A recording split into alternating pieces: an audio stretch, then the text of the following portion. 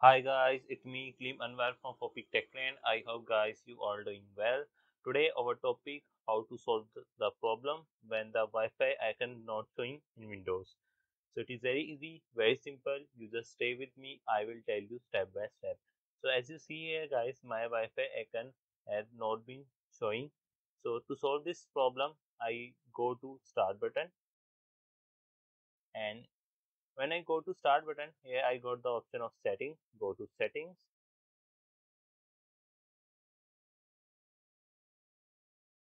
So when I go to settings here, I see this option network and internet.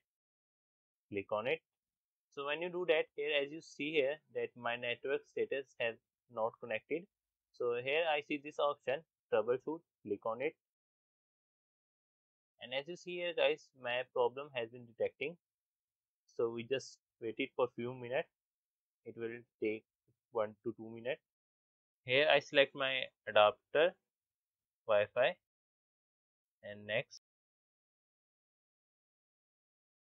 So guys, as you see here that my problem was that my Wi-Fi adapter is disabled.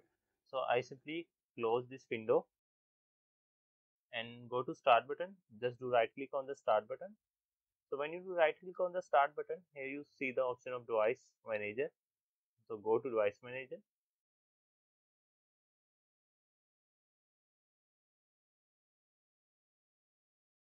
So when you go to device manager,